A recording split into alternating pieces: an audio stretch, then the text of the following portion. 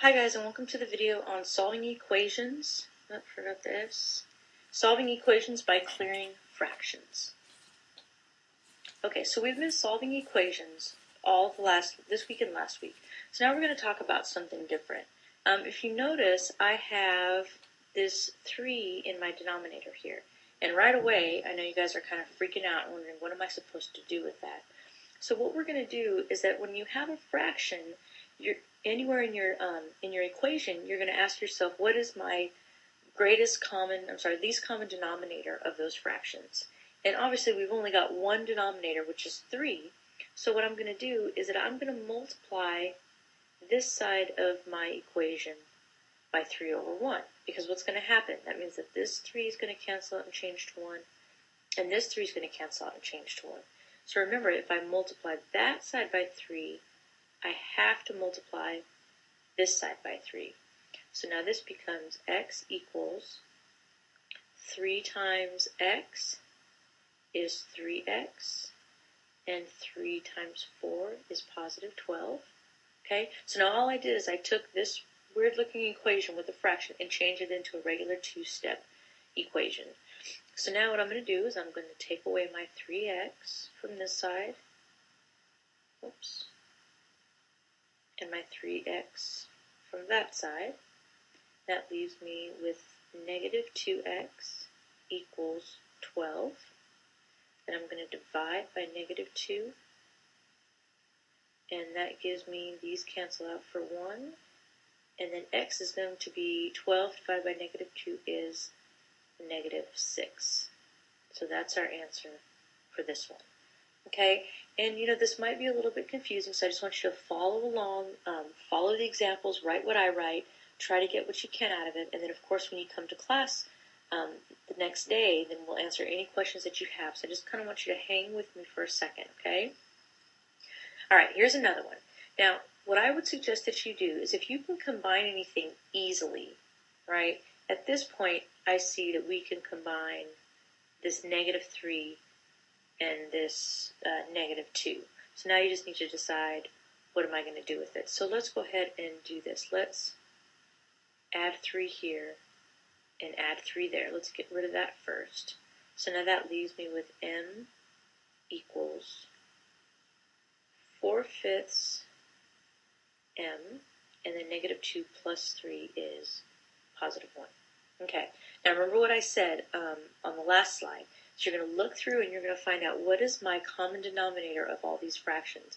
And I only have one, which is 5. So that means I'm going to multiply each side by 5. So I'm going to multiply this side by 5, and I'm going to multiply this side by 5. So when I multiply 5 times n, I get 5n. Okay? And on here, I'm going to go ahead and write it out. This gives me 5 times 1 times 4/5 m. That's this part right here. And then plus 5 times 1, which is just 5. So if you notice, look what happens here. These 5s cancel each other out to get you 1. And you're left with 5m equals 4m plus 5. Okay? Then from here, you know that you can subtract 4m on this side, subtract 4m on that side. I'm going to go ahead and continue writing over here. 5m minus 4m is m. These cancel out to give you 0, and now I am just left with 5. Okay? All right, let's go on to one more. Now this one has 2 fractions in it. Okay, the other ones, when you go back, right, this one just had 1 fraction here. All right, so here we've got 2. So same thing, I want you guys to go ahead and get rid of any numbers that we can get rid of. So let's do plus 4 over here and plus 4 over here. That's just going to get rid of those constants.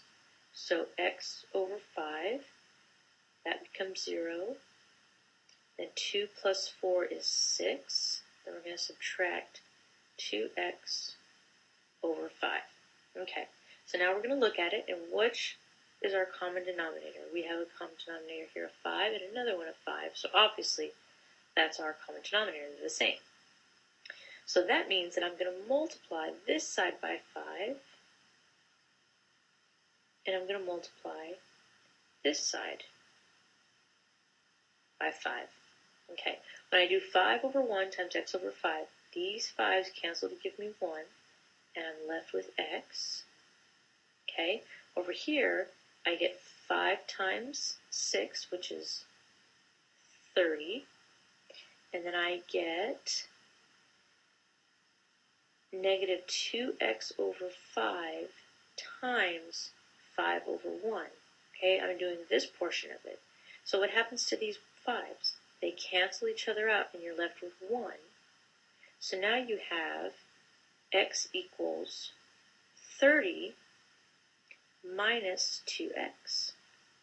Okay, I'm going to run out of room here, so I'm going to rewrite it here.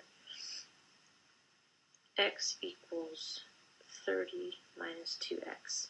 Okay, so now we go on to our variable on both side equations. So I'm going to add 2x here, I'm going to add 2x there, and I end up with 3x equals 30, and I divide each side by 3, and x is equal to 10. Okay, so this is the solution to that problem. Remember, you want to go through and you want to plug in that 10 to make sure that it works. Okay, so the first 3 examples that we did had the same denominator. So this next 1 or 2 are a little bit different. If you notice, we've got a denominator of 4 and a denominator of 8. So that means you need to find out what is the least common multiple of those 2 numbers. And of course, it's 8. So that means that we are going to, first of all, we're going to go ahead and get rid of this constant. Let's do that first. Right, we're just kind of making it simpler. So 3y divided by 4, that gives you 0, equals y over 8, and then 4 plus 6 is 10. Okay.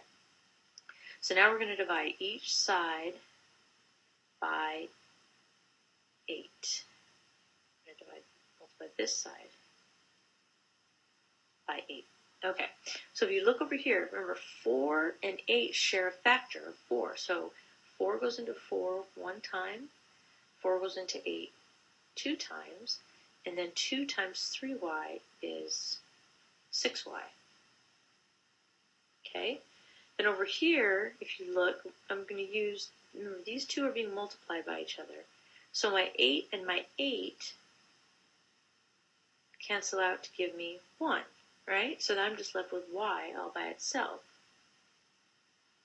Okay, so that's just going to be y plus, and then 10 times 8 is 80. Okay, so now we're going to go back to our variables on each side, minus y here, minus y there. That gives me 5y equals 80. And I divide each side by 5, and that means that y is equal to 16. Okay? Now I know some of these might seem like they're going pretty fast, but again, like I said, follow along, write them down, try to go through the steps with me. It's kind of hard to do this, just on the screen without actually seeing you, so in class we'll go over it a little bit more. Okay, I think we have 2 more. Okay. So in this one, we have all these p's. We've got p minus p divided by 6 equals p divided by 3 plus 2. So there's nothing to move around. But you need to look at it and ask yourself, what are my common denominators? I have a denominator of 6, and I have a denominator of 3. So if you found the common denominator of those 2, it would be 6. So that means we're going to take this side, and we're going to multiply it by 6. And remember, if I do that to this side, I have to do it to this side also. All right, so all I'm doing is I'm taking the quantity on the left, multiplying it by 6, and the quantity on the right, multiplying it by 6. Okay, so 6 times p is going to give me 6p. Okay, now if I do 6 times p over 6, these 6's are going to cancel each other out, and all I'm left with is my negative p. Okay, and then here, when I multiply 6 times p over 3, my 3 and my 6 cancel out, and all I'm left with is 2p, and then 2 times 6 is 12. Okay? So now I'm going to combine like terms. 6p minus p gives me 5p, and I can't do anything with my 2p plus 12. Okay, now I'm going to subtract 2p here and subtract 2p there. That gives me 3p equals, that becomes 0, 12. Divide this side by 3, this side by 3, and p is equal to 4. Okay? So really all we're doing is we're just going through and getting rid of those fractions. Because yes, you could work with them as fractions, but even though this might seem a little bit complicated, it actually makes things a lot easier. Okay, last one. All right, here we go. We have got 4 different fractions. We've got a denominator of 20, a denominator of 10, a denominator of 4, and a denominator of 5. Okay, now you could go through and you could change each one of those into a denominator of 20 and solve it that way, okay? But this way is actually easier. Okay, so we know our denominator, our common denominator is 20, so we're going to multiply this side by 20, and we're going to multiply this side by 20. Okay, so as long as I'm doing the same thing to both sides, right, so I've got my 20s here, I'm doing multiplying by 20, multiplying by 20 on both sides, so that's going to keep it equivalent. Okay, oops, lost my 1. Okay, so let's go ahead and do this one kind of more step by step. So if I multiply 20 times 3x, that gives me 60x over 20. Okay, because 20 times 3 is 60, and 1 times 20 is 20. And then 20 over 1 times 1 over 10 is 20 over 10. Okay, and then over here, if I multiply x over 4 multiplied by 20 over 1, that is 20x over 4 minus 1/5 times 20 over 1 is 20 over 5. Okay, so all I did is I multiplied this times this, and then this times this, this times this, and this times this. So now I'm going to go through and I'm going to simplify. 20 divided by 60 is 3, right? So these cancel to give me 3. So it would be 3x. 20 divided by 10 is 2. Okay, 20 divided by 4 is 5x. And 20 divided by 5 is 4. Okay, so all I did is I got rid of all of these denominators and made it into whole numbers. So now I'm going to go through and I am going to subtract 3x here, subtract 3x there. Okay, this gives me 0. 2 equals 2x minus 4. And now I'm going to add 4, and I get 6 equals 2x, divide each side by 2, and x is equal to 3. Okay, so I know this was a lot of information. Again, I just want you to go through and copy down what I did, and if you have, having a problem with it, just go through and look at it, see if you can follow the steps. If not, when you come into class tomorrow, we will go over everything again step by step, so you just kind of have a little bit of knowledge, and then we'll tackle it in class. All right, guys, we'll have a great night, and we will see you tomorrow. Bye-bye.